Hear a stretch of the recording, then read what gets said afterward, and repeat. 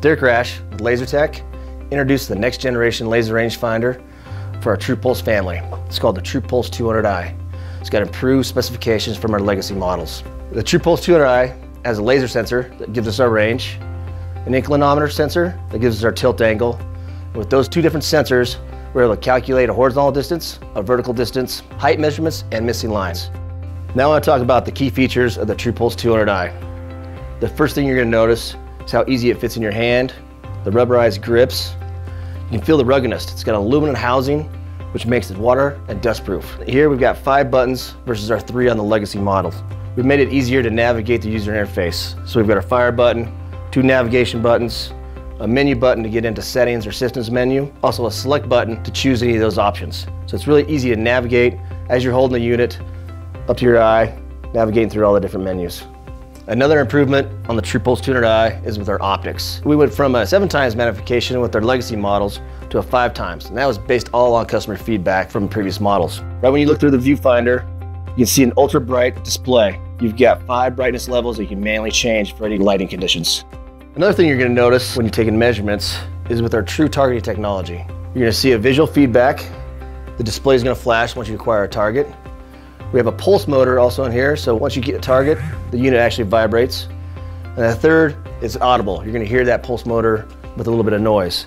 The TruPulse 200i has a new display based off user feedback. One of the good things about this new display is it's got 4 different reticle options and 60% more light transmission than previous models. With the TruPulse 200i, we maintained all our different measurement modes of slope distance, horizontal distance, and vertical distance. But an improvement we added, with all 3 different measurement modes, you take your range value, but you're also going to see the inclination value in the display. No need to scroll to just see the inclination value. We also kept the 3-point height routine and the 2-shot missing line routine, along with the targeting modes: continuous, closest, farthest, filter, and of course standard mode. With our new dual mode Bluetooth module, we can connect to Android devices, Windows, and iOS.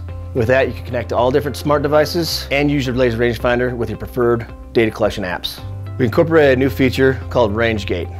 This is where we can set a window of short or long ranges. We restrict the laser from measuring outside the window, so it can only acquire targets and specified ranges. Let's go over the key specifications of the TruPulse 200i. Ranging performance is a 0.5 meter to 2,500 meters. Distance accuracy is 0.1 meters to high quality targets within 1,000 meters range, and 0.2 meters to a low quality target or anything beyond 1,000 meters. Distance precision is 2 decimal points to high quality targets and 1 decimal point to low quality targets. Inclination accuracy is 0.1 degrees for angles within 0 to plus or minus 30 degree range. Outside that range, users can expect 0.2 degree accuracy.